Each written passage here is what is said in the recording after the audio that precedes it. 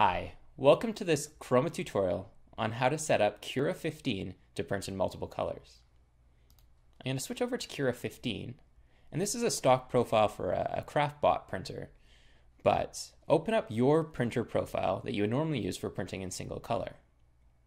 Next, choose Machine and Machine Settings. The first thing we're going to do is change the extruder count to 4 and click OK. And before we finish, we're actually going to go back into the machine settings. So machine settings. And now you'll notice that there's some more settings for the extruders here. And we're going to make sure that all of the offsets are set to 0. Click OK. Next, we'll go to the Advanced tab and look for a setting called Dual Extrusion Switch Amount. We want to set this to 0. And finally, we will go over to our start ng code and copy the start G code from start.gcode here and paste it over start 2, start 3, and start 4. So selecting start 2, I'm going to select here, and instead of directly pasting it, I'm going to press enter on my keyboard, leaving an empty line here, and then pasting the start G code from start.gcode.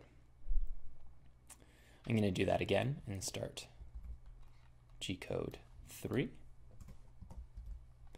and one last time in 4. We're also going to do the same for the ng code.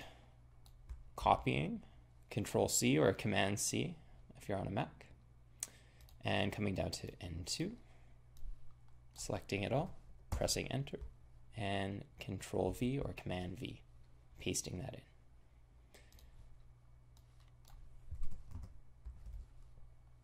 And finishing it up here with N4.gcode. And there you go, you're ready to print in multiple colors, and your profile is all formatted for use with Chroma. So to load your first 4-color model, you'll click Load, and you'll navigate to 4 STLs, 1 for each color. You'll select them all and click Open. Then you'll notice that the parts are separated on the bed, and this is not what we want. So to snap them all together, we'll left-click on the first model, right-click on one of the others, and choose Dual Extrusion Merge, and this will snap them all together. With this selected, I will right-click on one of the other models, again choosing the Merge command, and one last time, Dual Extrusion Merge. So now that they're all snapped together, it behaves very similarly to a single color part. You can rotate it around, you can scale it, and you can move it. And when you're ready, you can save this toolpath to your disk and navigate there and bring that into Chroma, and you'll be ready to post-process this for printing with palette.